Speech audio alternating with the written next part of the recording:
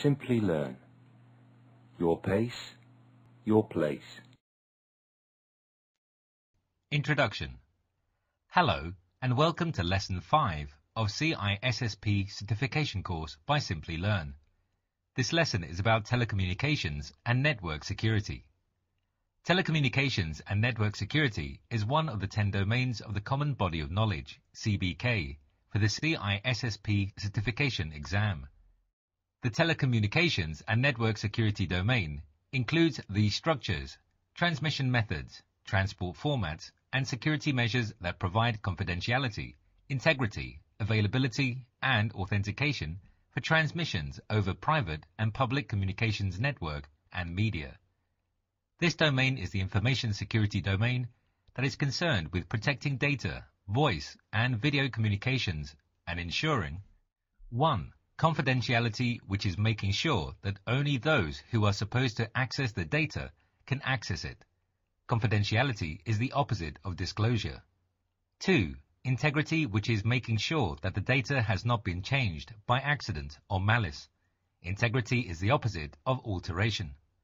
3. Availability, which is making sure that the data is accessible when and where it is needed. Availability is the opposite of destruction. The telecommunications security domain of information security is also concerned with the prevention and detection of the misuse or abuse of systems, which poses a threat to the tenets of confidentiality, integrity, and availability, CIA.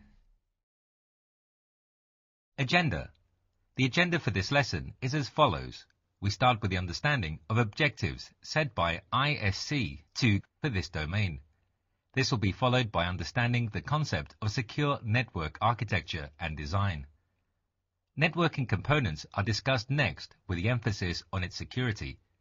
Securing communication channels will be discussed next. Finally, we will discuss some of the major attacks on the network and its countermeasures. Objectives.